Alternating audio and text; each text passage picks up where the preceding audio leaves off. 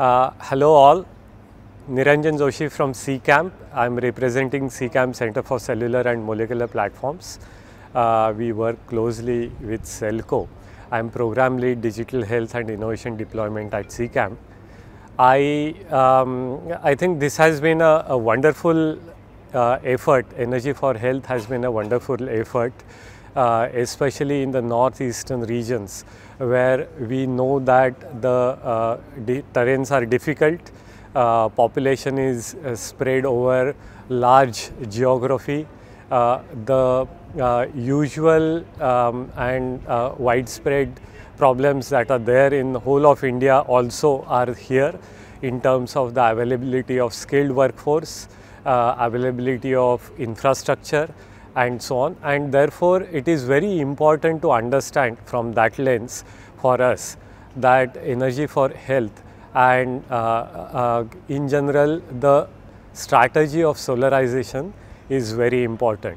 I understand that every 2 hours of electricity shutdown can lead to a very significant amount of deteriorated health outcomes, and therefore uninterrupted supply of the electricity and solar power, harnessing solar power towards that is very important.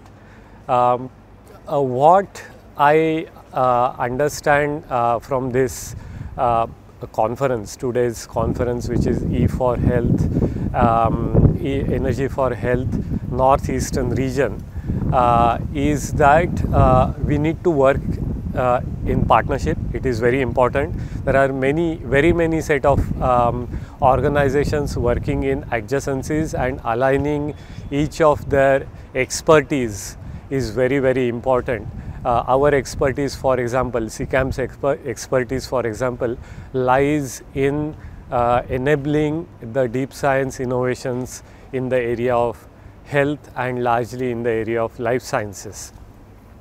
Similarly, if we are working with the organizations like PATH, which has strong expertise in the areas of health systems, and then organization like SELCO, which has a strong expertise in terms of the sustainability, energy sustainability. I think aligning of such partners together is very important, and that's where I see a great opportunity. E for Health Northeast chapter was able to bring that together, and I understand and I believe that that's a success. The second important part we need to also understand is that eventually the scale has to come from the public health system, and therefore aligning the public health system from the beginning, partnering with them from the beginning, and then eventually when our efforts, our development program efforts are handed over to them, they are ready to take that up and scale them up is very important. So that is the second important lesson. And the third important lesson, which was a shocker for me, and I am sure the shocker that panel members also said, it's a shocker, is that actually right now the problem within India, as the panel member aptly put it, is that we have the problem of absorbing the support, financial support that is available through the philanthropic efforts, whether it is CSR, international foundations, or any other effort. That's partly because the set of organizations that are working and capable of delivering on those particular set of constraints, objectives, mandates are very small, and therefore there is a very good opportunity available.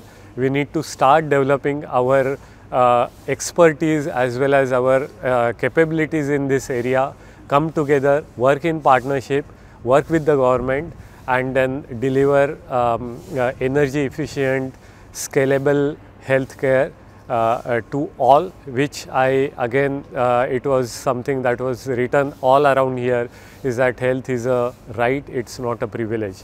So I think energy for health is an extremely important step going towards that. Thank you.